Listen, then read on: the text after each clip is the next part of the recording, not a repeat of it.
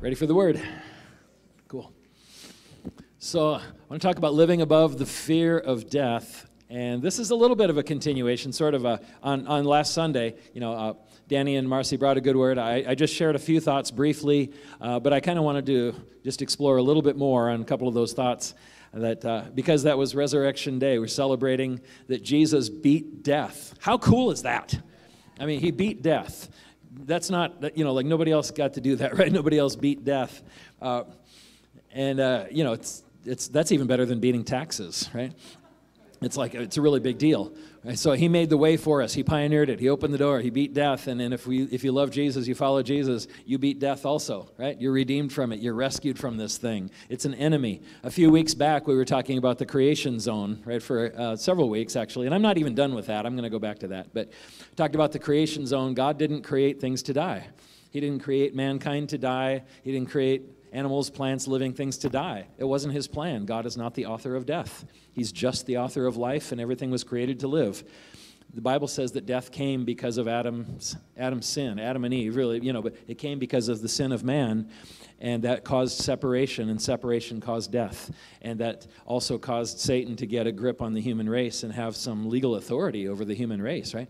And so all of that produced death. And death is an enemy. We all know that, don't we? In the world, the thinking of the world, if you're just raised without really the biblical knowledge, biblical understanding, you were raised with the idea that, there's just this cycle and millions and millions and millions and millions and millions and millions and millions of years of things live and die and live and die and live and die and live and die and live and die and get more complicated as they go, which doesn't really work. But that's not even true. Bible worldview is that God created things to live, and death was an enemy that got into the world. And he hates that enemy. He hates what it does, and he is going to destroy it and redeem us from it. In fact, he did it on the cross, right? And ultimately, we'll see the fullness of that when the trumpet blows, Jesus comes back, and we get resurrection bodies, and we live forever and ever and ever. And I want to talk a little bit more about that concept because it's so empowering to know that Jesus beat death. A lot of the Christian concept, again, that people have is maybe, gotten more from cartoons than from the Bible. You die, you go to heaven, you sit on a cloud, you play a harp for a really long time, right? What's that about? That's not the real picture, is it? Okay? We're going to live forever in these, it'll be a new body, but you'll be you. You'll be you forever and ever and ever, right? And Jesus rose from the dead at about 33 years old, right? That's a young adult, right? 33-year-old person looks pretty good still, huh? They look just fine, right? And so my understanding is we're going to be, raised in the image of Jesus. So we're going to be young adults forever. We're going to be us. You're going to look like you, only younger and better, right? Or for some of you, maybe a little older. I don't know, but that's the idea, is we're going to be eternal life. You'll be who you are, right? We're redeemed from death. That thing is not a threat to you anymore. Really, it's not something that, you have to live in fear of. Let's go into the scriptures and let me unpack this a little bit more. Hebrews 2:14 and 15. I believe it's Paul writing, even though he didn't sign it. But he said, "Inasmuch then as the children have partaken of flesh and blood, he himself likewise shared in the same." What does that mean? The children is us, the children of the world, of Adam and Eve, the human race, and we partake of flesh and blood. We have flesh and blood bodies. It says, so he, Jesus, likewise shared in the same. He took on a flesh and blood body like us, became one of us, and he did it with a reason and a purpose. And part of that reason, it says here, is that so that through death he might destroy him who had the power of death. That is the devil. That's really good news. Destroy the devil, destroy the power of death, and set us free from it. Really good news, right? Not just that endless cycle of things live and die, but eternal life, right? Delivered from death. So awesome. Part of what Jesus did was a military attack against the devil. It was a militant, right? I'm going to come destroy. It was a torpedo attack on Satan. I'm going to destroy you and the power of death. And anybody who follows me gets out of it. Amen? Awesome. Yeah, so, how did he do that? Well, the Bible says that death came because of man, right? Man's sin. And then God became a man. The second person of the Trinity became a man called Jesus, flesh and blood like us. And he took onto himself our sins, right? The punishment for our sins. But he also took, the Bible says that the penalty for sin is death. and he took our death onto himself. He died, right, for us, for you and me, not only redeeming us from sin, but he redeemed us from death, right, forever and ever. Beat the thing. There was something else I was going to say with that, but it escaped me. So, So how did he destroy the devil with that? How did that happen? So here's the deal. When when mankind sinned, Satan kind of got the power of slavery and death over the human race, right? And when Satan kills people, he's not really, he kind of has the authority to do it, because we sinned. He tempted us to sin. We sinned. Adam and Eve did it, and so he kind of has the authority to do it. But with Jesus, he went a step way too far, and he killed an innocent man. Yeah. And he became a cosmic criminal sentenced to his own condemnation, right? For that, he was absolutely destroyed by doing that because he had no authority over Jesus. Jesus did not sin. He was an innocent man, and he volunteered himself in that position to die for us, right? And Satan took the bait and killed an innocent man, and he's condemned. And he's going to face the lake of fire soon for that. He's already defeated. He's already, right? Yeah. That's good news, isn't it? All right, go ahead. Yeah. And then it says that Jesus did that to release us from death, from the power of death, but he also did it to release those who through fear of death were all their lifetime subject to bondage. And this is kind of the heart of what I want to talk about today a little bit, is that almost as important as releasing us from death is the fact that Jesus releases us from the fear of death. And that's very empowering because death is an enemy. Everybody instinctively fears it and hates it, right? And people who don't know Jesus, they should fear it.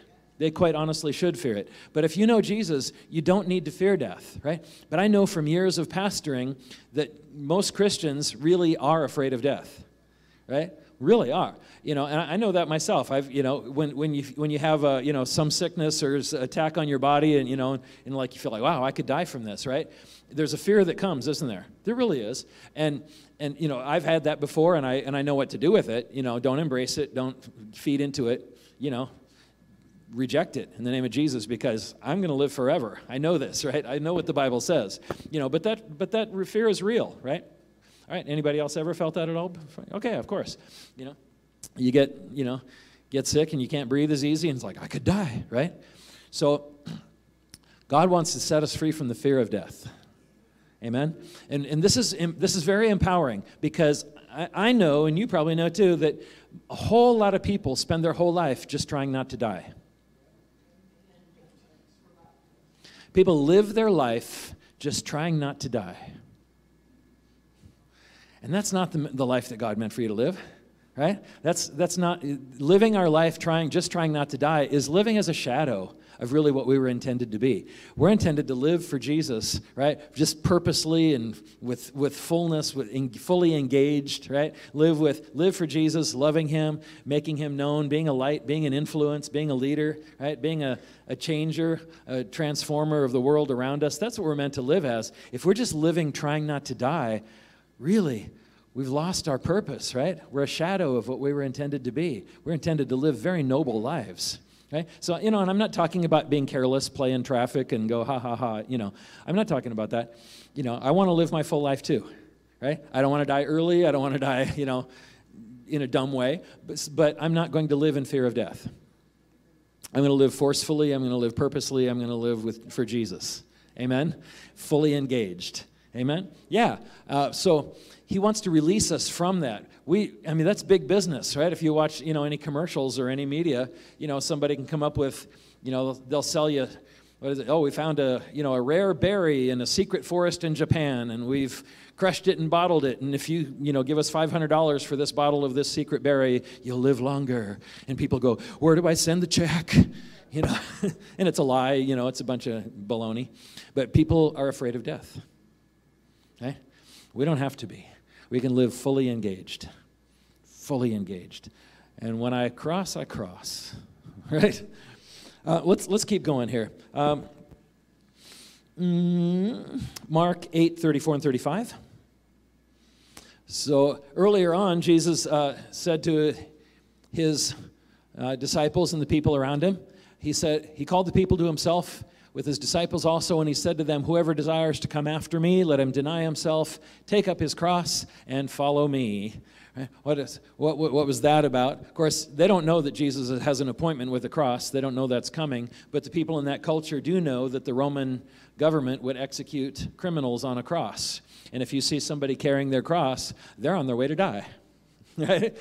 They have an appointment with death today, and it's hours away. And so Jesus said, take up your cross and follow me, which means you're going to die. If you follow me, I want you to die to self. I want you to die to selfishness and pride and ego and stubbornness and self-will and, my way or the highway and blah, blah, blah. I want you to die to all of that. I want you to give me your life.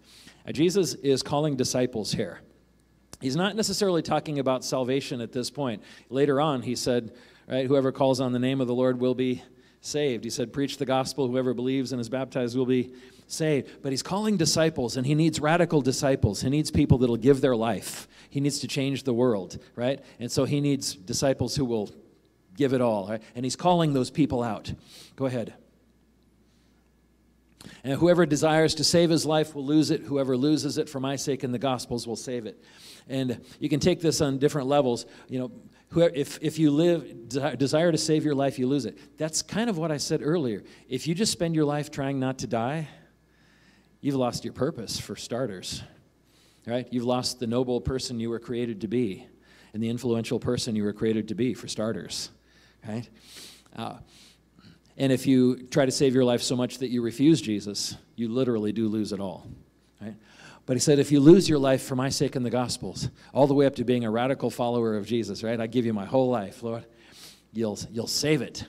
And the word save there is the word sozo in Greek, which is where we get the word for our sozo ministry, because sozo ministry doesn't mean, it's the word save, salvation. But it doesn't just mean go to heaven or have your sins forgiven. Salvation means restoration, healing, wholeness in every way. Spirit, soul, and body, right? Wholeness. And so he said, if you give your life to Jesus, your life will be sozoed. Your life will be transformed and become what it was meant to be, in wholeness, in fullness. Whew. How awesome is this, right?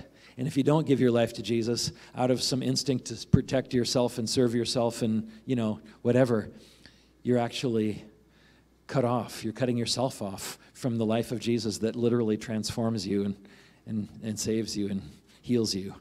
Wow. Amazing. Matthew 17, 22 and 23. Sort of towards the end of Jesus' ministry, it says he's with his disciples. What I want to look at here is Jesus' attitude towards death. Towards his own death specifically. Jesus knew he was going to die, didn't he? He came with an appointment with a cross. He knows how it's going to happen, basically when it's going to happen. He knows why it's going to happen. He came for that, right? And so what's his attitude towards this? He said, while they were staying in Galilee, Jesus said to his disciples, the Son of Man is about to be betrayed into the hands of men. For starters, by one of his own disciples. And they will kill him, and the third day he'll be raised up. And they were exceedingly sorrowful. And you can tell from reading through the gospel stories that the disciples weren't fully processing the meaning of this, right? They didn't really get it, but they made him sad anyway, But Jesus plainly, matter-of-factly said, yep, they're gonna arrest me, they're gonna kill me, I'm gonna die. But I'll be raised. And then he said, look, in another place, Matthew 26, 32, just shortly after this, he's kind of confirming that same idea again, that he's going to die on the cross. But then in Matthew 26, 32, he says, but after I've been raised, I will go before you to Galilee. And what this sounds like to me is, yeah, I'm going to die, but after I'm raised from the dead, let's meet in Galilee at the Burger King. You know the place, right? Let's meet at the Burger King, and we'll hang out, and we'll go on from there. You see, Jesus is like, this is not the big, scary, the end of everything, right? Jesus is like, no, I'm just going to go through this. But then afterwards, let's meet at Burger King and go on. So this is the attitude I believe that he wants us to have also, is that death for us as a believer is just not supposed to be this big, scary thing that we spend all our time trying to avoid. You know, like, well, I could die. Well, I could die. Well, you know, don't get me wrong. I'm not going to play in the traffic, and I'm not going to be dumb. Okay, I want to live my full life too. I do, because I have purpose, right? But we're just not going to be afraid of it. It's already defeated. If we pass through the veil of death, we just come out on the other side. You're still who you are, right? You have eternal life, right? It's not the end at all, at all. It's like walking through a door into a different room. It may be an unpleasant, you know, time. Sometimes walking through that door can be an unpleasant time. Depends how, you know, how that death happens.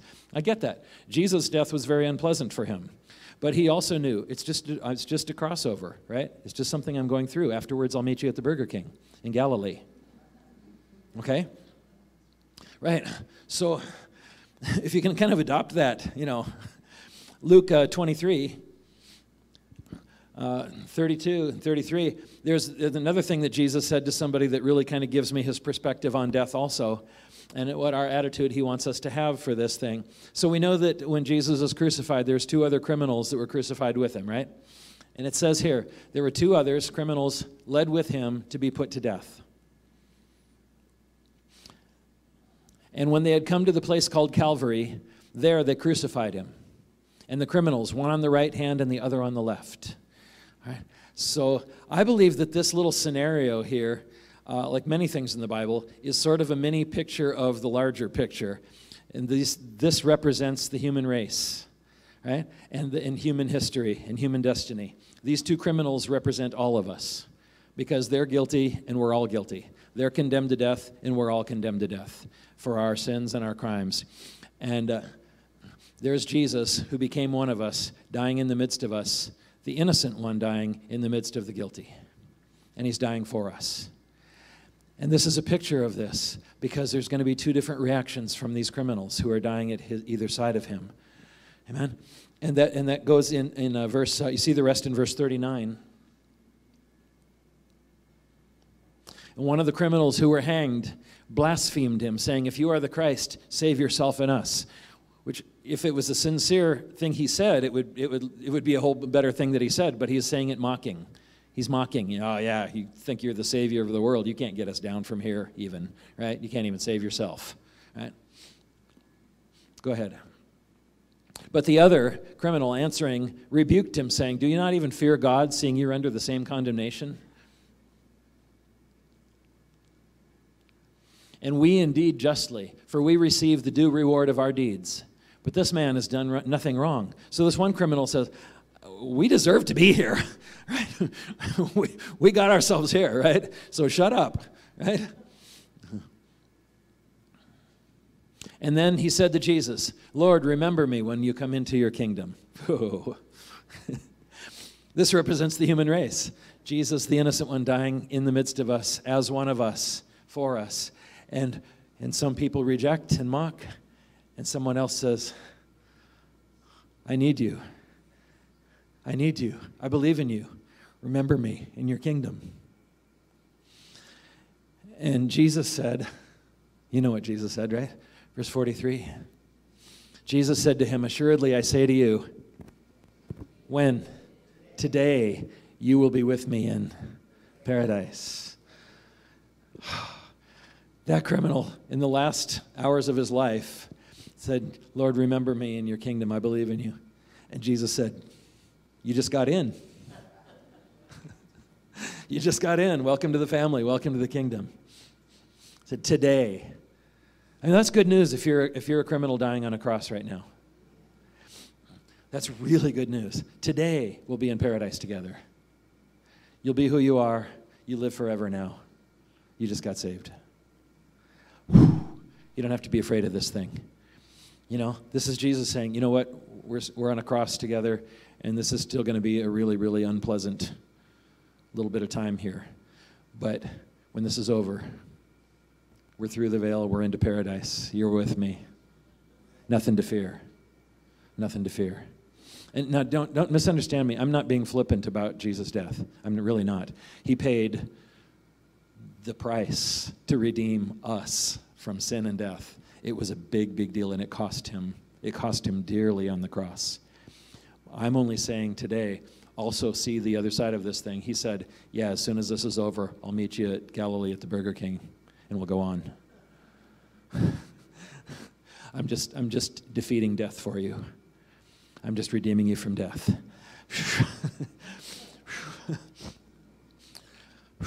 Whoa.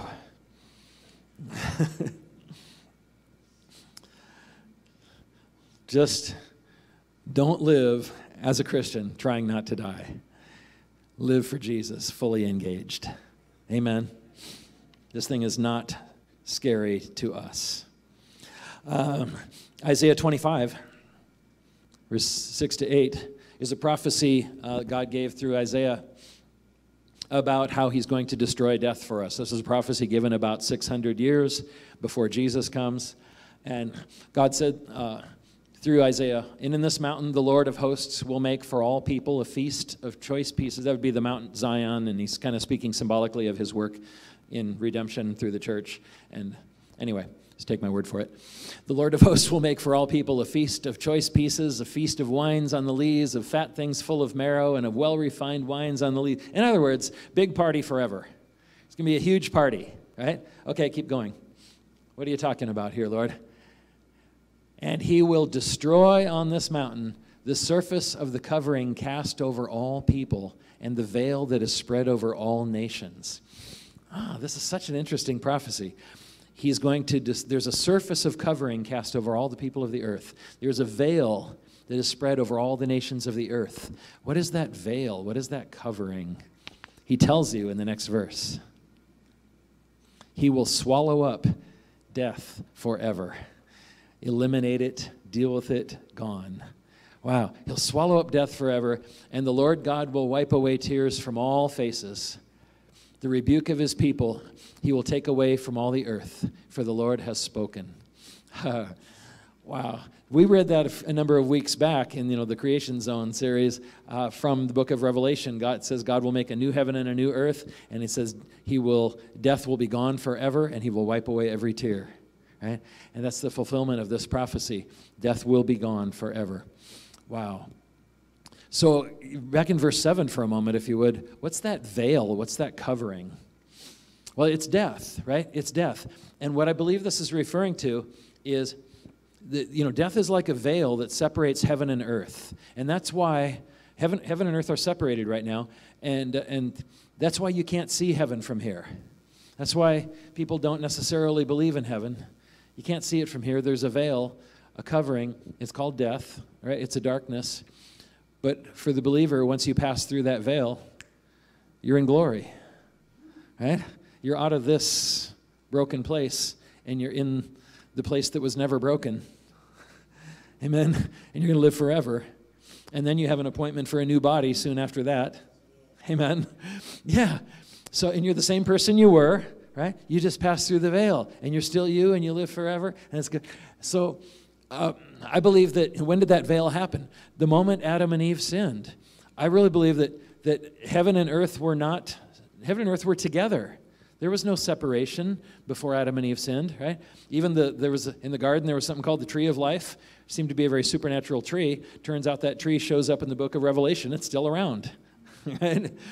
And there was just heaven and earth were intersected and all, kind of one realm together, and no problem. And then it got separated the moment Adam and Eve sinned. And there's this veil. But God says, I'm going to remove the veil. I'm going to tear it up and get rid of it. And I'm going to swallow up death forever. And it'll all be back together. In the end, it'll be fixed. Remember that phrase from verse 8. What was it, verse 8, the first part of it? Yeah, he will swallow up death forever. Remember that part keep it in your mind for a moment. Also look at Hosea 13, verse 14. This is another prophecy through prophet Hosea, also 600 or so years before Jesus. God said, I will ransom them from the power of the grave. I will redeem them from death. O death, I will be your plagues. O grave, I will be your destruction. Pity is hidden from my eyes. Yeah. I believe this is God saying, oh, death, I'm going to crush you, and I'm not going to change my mind about it at all. I'm going to crush you completely and forever. I will ransom my people from the grave. I will redeem my people from death, because I hate death. It was never meant to be. And oh, death, and remember that phrase too, oh, death and oh, grave. God says, I'm going to crush you, and I'm not going to change my mind about it. Now, jump up to 1 Corinthians 15, please, verse 50 to 55. There we go. The Apostle Paul wrote this shortly after Jesus did what he did. And Paul says, now this I say, brethren, that flesh and blood cannot inherit the kingdom of God, nor does corruption inherit incorruption. This body is corrupted, right? This one. And he said, no, this body will be changed, but you'll still be you. It'll be a new body, but it'll be incorrupted, and you'll still be you. And you'll look about 33, and you look good. Right? Go ahead. Behold, I tell you a mystery. We shall not all sleep, but we shall all be changed. Sleep is just a polite word for dying, but Paul says sleep because Christians don't really die. Right? The body wears out, but you go on. You go on. In fact, here's an interesting thought too. I'll just interject here. Jesus said, I came that you might have abundant life, right? As a Christian, if Jesus doesn't come back first, this body will wear out, right? It's going to. I mean, it'll give up. It'll wear out at some point, and it'll quit. But Jesus said, I came that you might have abundant life. At the moment of your physical death, you have abundant life. Don't see it otherwise, because your spirit and your soul are still full of the abundant life of Jesus at the moment of your physical passing. Amen? You're still walking in abundant life. You can just smile and go. Amen? Yeah. And then you get a new body afterwards, right? That's how he wants you to see this thing, right? It holds no power over you, right? Go ahead. In a moment, in the twinkling of an eye, at the last trumpet, the trumpet will sound, and the dead will be raised incorruptible, and we shall be changed. People will come from heaven that had already physically died, and bodies will be recreated, and people that are on earth still alive, believers, they'll be caught up, right? And we'll all have immortality and be glorified, be resurrected. Go ahead. For this corruptible must put on incorruption, and this mortal must put on immortality. Must and will, if you believe in Jesus.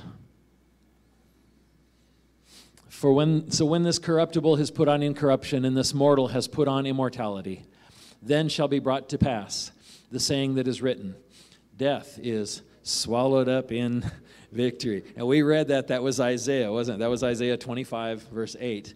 I will swallow up death forever. You notice when Paul quotes a lot of the Old Testament things, he doesn't necessarily quote word for word, but he quotes for meaning, right? So Paul said, there it is. When the rapture, resurrection happens for the believer, there it is. Death is swallowed up in victory. Death, no more victory for you. Nah. Right?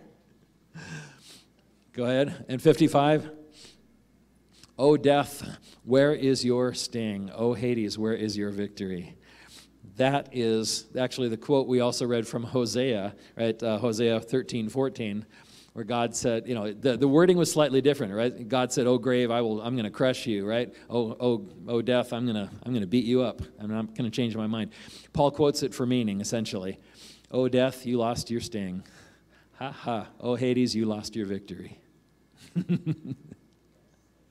We're redeemed forever. In 1 Corinthians 15, 20 to 26.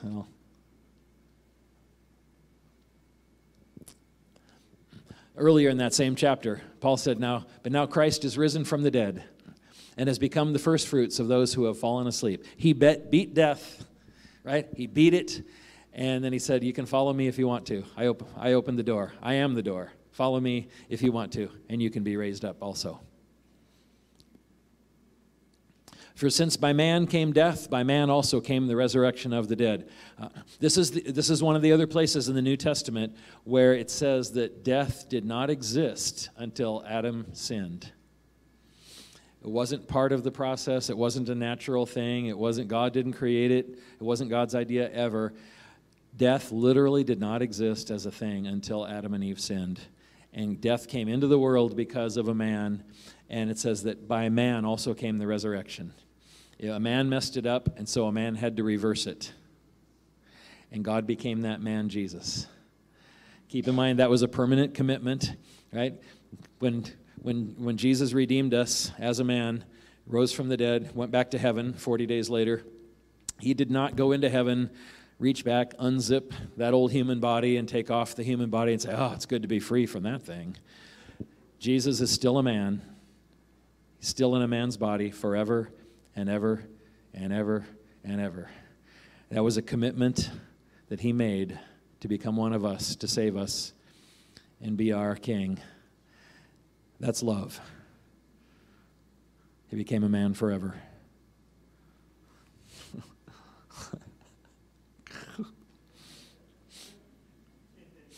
(22) For as in Adam all die, even so, if you're in Christ, all shall be made alive. Each one in his own order. Christ the first fruits, afterwards those who are Christ's at his coming. Then comes the end when he delivers the kingdom to God the Father, when he puts an end to all rule and all authority and all power. Meaning, any earthly kingdom, any earthly government, any earthly system that resists God, that opposes God, will get crushed. It'll be over and done. Jesus will set up his kingdom. It'll be a real kingdom with a real king, and it'll be a kingdom of love and goodness and righteousness. Amen? Whew. For he must reign until he has put all enemies under his feet.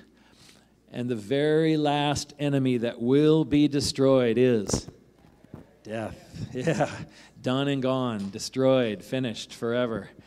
Wow.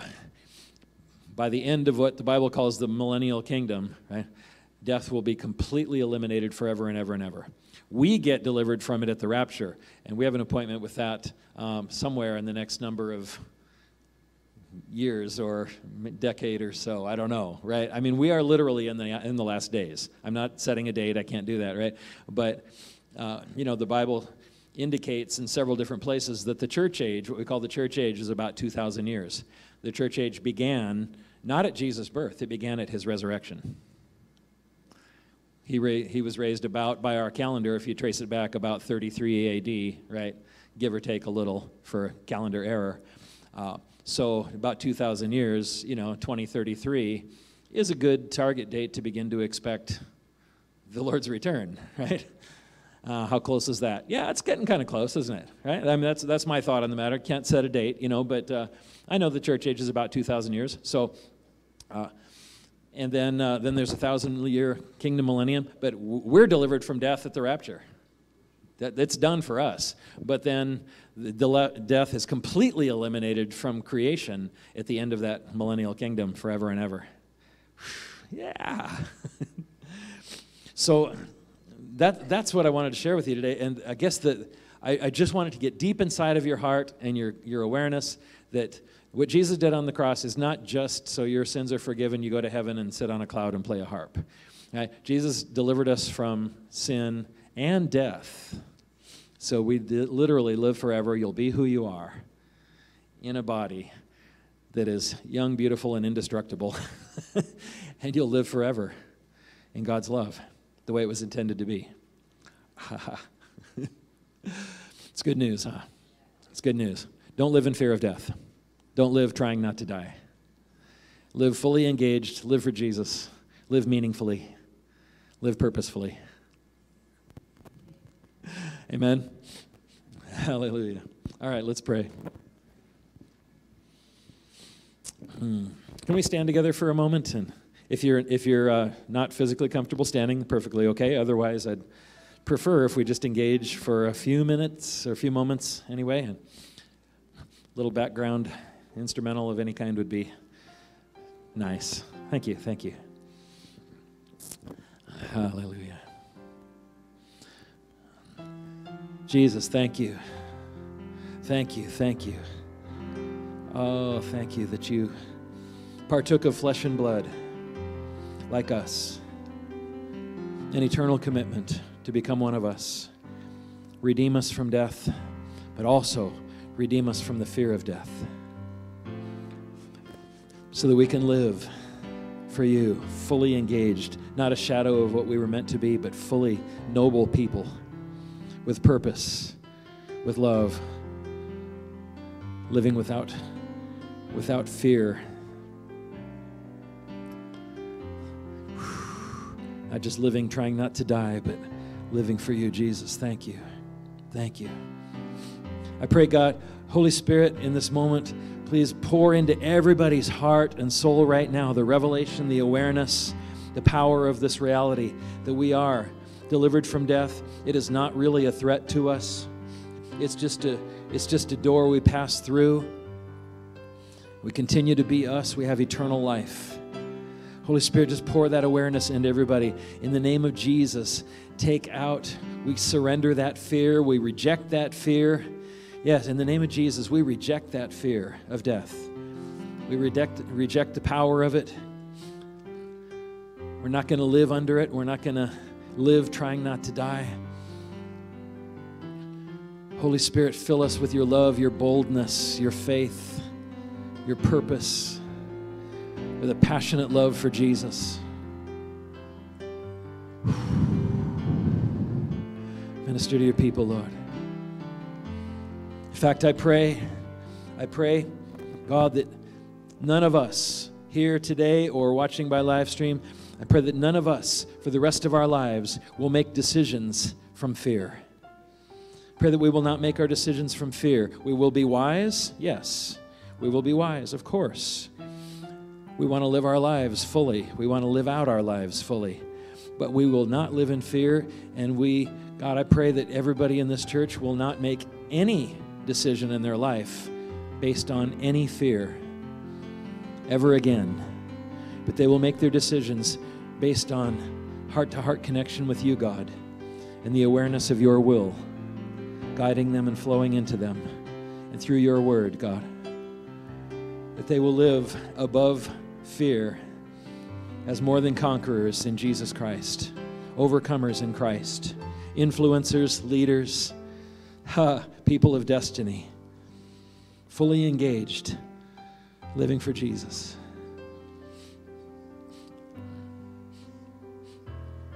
That's my prayer. If you agree, say amen, amen, amen, amen, amen. God bless you. I love you. Thanks for being here today.